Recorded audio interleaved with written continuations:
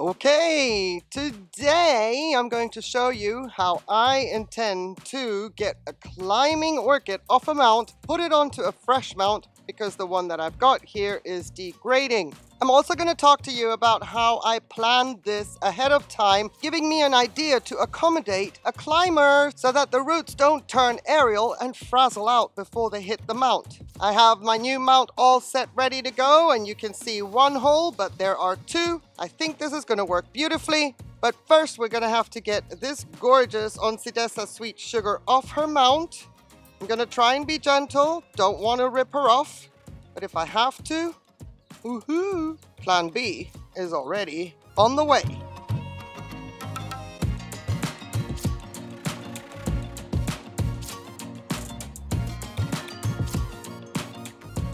Now this orchid has already been misted several times, but step one, let's do it again. Let's see if by misting I can dislodge some of the roots that are attached to the mount that are still viable. Maybe I can pry them off, encourage them off with a little bit of help with a very, very thin knife. She can really do with another drink. It's nice and warm outside. Oh, what a beautiful sight. I love it. Very tempting not to go into the entire fiddling with this orchid, but yeah, we're going to give it a go because ideally we want to save as many roots as possible, but get in there soon enough before the new roots get too long because we want those to be the ones that are going to attach themselves to the new mount. So thank you for joining me on a beautiful sunny afternoon in southern Spain. Let's get this started. Let's get this started. So after misting the orchid, if you're not convinced, do it again. Even if it's just a little bit of stalling, because there's always a little bit of trepidation going into a project like this. But the next step is to double check and see if there are any older ties around the orchid that you can get rid of. Otherwise, you will be fighting a battle that you're not going to win if the orchid has other ties attached to the older mount. But I don't see any. Next step, what you can do is to see, is she loose at all? There's always hope, you know, even though you see roots attached, but are there any roots that are viable attached in the back that you would be compromising? Because if there aren't, you can actually cut off the back here, all the old dead roots. That'll make your life so much easier. Most of the roots that are attached are nestled in there. All lovely jubbly in there, if that would focus. There we go. So I'm going to start to work my way from back to front. There's a new root right here coming in and wanting to go down there. Important to get your bearings, so we'll try and be mindful of that. Okay, from back to front. Let's get rid of all the dead roots. I have no intention of using dead roots. Whoa! Slow down. Here we go. Oncidium sweet sugar just taught me something. What looks dead could be alive. You see that brown root right there? The second one in the back, that is dead. The first one was alive. So we'll just slow down a bit. Don't get ahead of ourselves so early into the project because this could be a little bit lengthy in real time. Of course, if it gets a little bit tedious, as I'm dislodging the orchid from the mount, I shall be editing out anything so that you don't have to watch me in any way, shape, or form do this in real time. I have no intention of being here for hours, but you see this? This is why she has to come off. I almost dropped her this past winter. The intention is not to break the mount. I want to get the orchid off. This orchid came from Insa Orchids and ADD, and he told me that this is birch wood. She's going onto cork on the new mount. But yeah, I almost dropped her and I thought, oh, this is such a beautiful mount. I don't want to do this, but I can't be risking the orchid shuffle in the winter, taking her in and out, and come up against the fact that I would drop her. That would be terrible. Speed is essential during those shuffle months, and I can't be, you know, missing the mark. It's a big risk. So do I have a root tip that is climbing through here? That's a really tiny one. I mean, you know, I don't like to see a root tip go by the wayside, but this might just be a little asking too much because it's growing through the piece of bark. And this is something that is a little bit cumbersome when you have to remove orchids from a mount. And yes, ripping it off would be something like this with caution. Now I have to see what's going on this side, because there seems to be roots growing in there as well. So where they're coming from, I have no idea. Maybe they've already come off the orchid. But this is looking a little bit easier than I thought. Unless, of course, I'm taking off good roots. And that's not so funny. So we've got a lot of sphagnum moss here, which we're going to get rid of, just to give ourselves a better visual as well. So I've learned my lesson up there. I'm just going to cut off what I feel is soft. Do not get distracted by these. I've dislodged this root right here all the way. So we've got some nice roots coming up here, same thing. Get the knife underneath. And yeah, I wanted to show this on camera because this is important. If anybody ever has any questions and thinks it's even worth the effort, I think it's always worth a try, at least. Because I had another format for this video in mind that would be a little bit more quick, to the point, succinct. Then I thought, no. How did she get it off the mount? You know, instead of talking you through it, I'll show you. And I'll also be able to point out mistakes I've made along the way without going, yes, well, and this, and the other happened. Look at this gorgeousness right here. Let's be careful. We're coming in and out with this one. Fly, go away. For real. You see, I have a super duper thin knife. We're getting to her on time.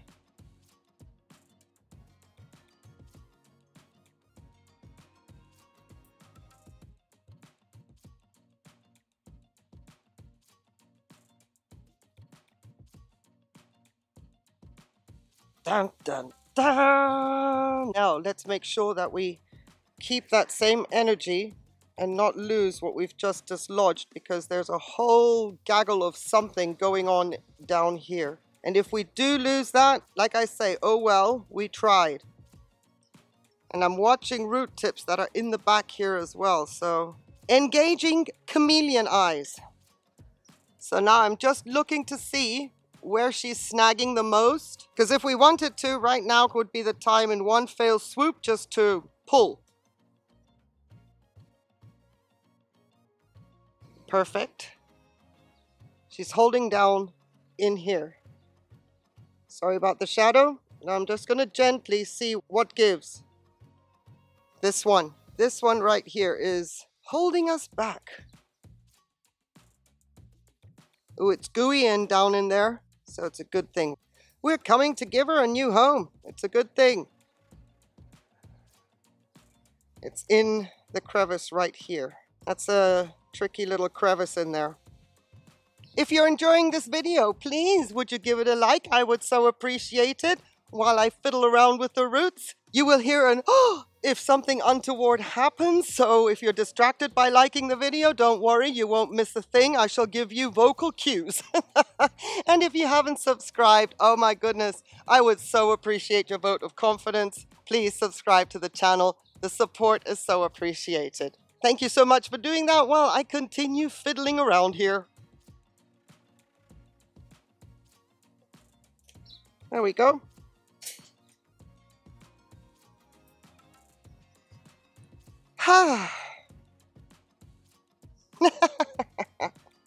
It's all good fun, isn't it?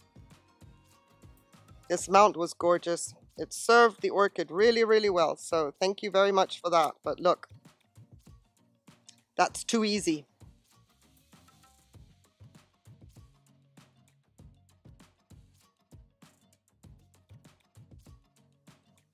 And now we can just have a little bit of a look-see. Do we want to remove anything? I'm not really here to clean out a root system. Checking for some pests. She's had her garlic alcohol treatment because there was also ants putting aphids all the way down into the new growths. So I really sprayed those out. And we have 3 new growths. So there's 1 here and 2 in the back. And this is my planning. This is what I'm going to show you now, what I was looking for in a mount. So let's address that. Remember, this orchid is a climber. So check out the mount in the cross section. Look at that. You see what I did there? We have a little bit of a canyon here, and we have a bulge here. So the plan is to set the old part, the back end of the orchid down here, so that everything that grows as a climber nestles up. First of all, the new roots that we have nestle up into this part, and eventually I can then also bring the orchid down with some fishing line or some wire so that she continues to grow along this curvature. That is the plan. What I did do was prepare 2 holes, which are probably a little bit, no, they're okay to see. You can see 1 there and 1 there, because all I'm going to do is feed wire through her. And the plan is that the wire itself, and only the wire, will hold her in place. If that isn't good enough, hey, fishing line to the rescue. I'm going to attempt using a recycled bit of wire first, but I need it to be very straight so that I can feed it through the holes without any issues. And if that doesn't work, then I'm just going to take a new piece of wire, but we'll try this first. Now, just to convince the wire, I want it to go through. So there it is. Okie dokie. Here comes the practical part, because up until now, all of this was theory, but it made very, very good sense to me. Because here comes the orchid. I'm not very worried about anything down here, because when I spray her, all the water is going to pool down here. I can always at the end add hulb filter material. And also, what you don't want to do is go all the way gung-ho with any kind of material onto a mount until you haven't assessed and sussed out the situation. How is the mount going to behave? How quickly is it going to dry out? Because the mount setup is, of course, a wet-dry cycle. So keeping it too wet with too much sphagnum moss or something like that could potentially thwart your efforts of a wet-dry cycle. Getting moss off a mount once the orchid is there is a little bit more difficult than putting moss on afterwards. And in doing so, whatever you do for humidity after the fact, if you need it, it won't rot out your mount. It'll be on the surface, and you can easily then either exchange it if you need to, or just let it degrade and leave as is, if that is your preference, and if then the orchid is sustained enough with the humidity that she has. Because clearly, now, I'm in a super, super dry climate, and even I am not intending to put any kind of humidity buffer at the base, because I also want to learn how this mount and the orchid are going to live in harmony, hopefully. If I want to intervene, plenty of time to do that. Now is not the time. Now, our focus, our emphasis is to get roots to grow onto the mount, because if that happens, pretty much we are home and dry. I know, talking about humidity and saying home and dry. But you see what I mean? You want longevity out of a mount so that you don't have to be ripping anything off so soon, because everything is very stressful for an orchid. So I'm trying to feed my wire through. Of course, I made a bend now that's a little bit cumbersome. It's just the way it just worked out. Now, you're going to say, why didn't you just use fishing line? And I'm going to tell you, because I didn't want to do the rappy thing. I wanted to be, in Spanish, we have a word saying sencillo, as in hardly noticeable, discreet. So now I'm going to find my other hole. and feed the wire in there. My fishing wire is my backup plan. Woohoo! I'm liking what I'm seeing. Doesn't mean she's secured though. Let me grab my wire down here and start to tighten things a little bit. I also am very mindful of the new roots in the back. And you may say, well, this is back to front. She's going to be so tight up against the mount. Orchids will find a way. Trust me, they will find a way to grow their new growths. Because again, this is a climber. I need the new growths to always be very close to the mount. If I had turned her around the opposite direction, then we would have new roots coming out, growing into the air. That is no bueno in my climate, and I would not recommend it for any other climate either. So let's turn her around.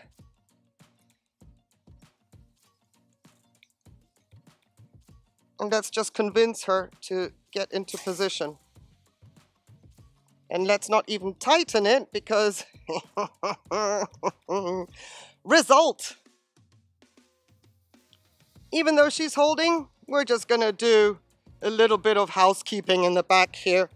It doesn't appear to be necessary because another thing I did, I highly recommend, drill a hole, the smallest hole that you can to match the size of your wire, so actually the hole itself isn't also adding to any looseness of the orchid. You can see I didn't have to do this, twisting off in the back. The orchid was just in place beautifully, and even in my very windy climate, I could have just left it like that, but you know what?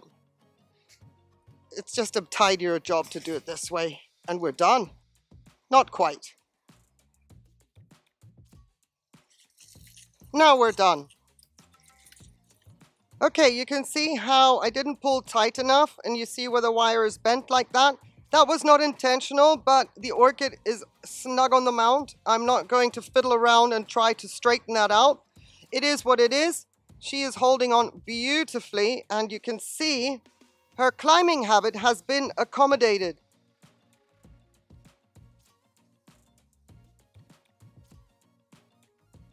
And new roots have no issues getting to the mount, and that's what we will be watching.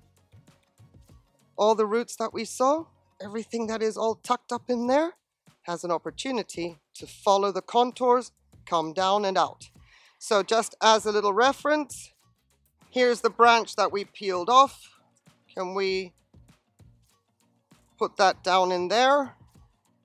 Something like that. Just convince it that it has a new nook and cranny in there, like that. Maybe the next one will go in there as well, who knows? Something like that.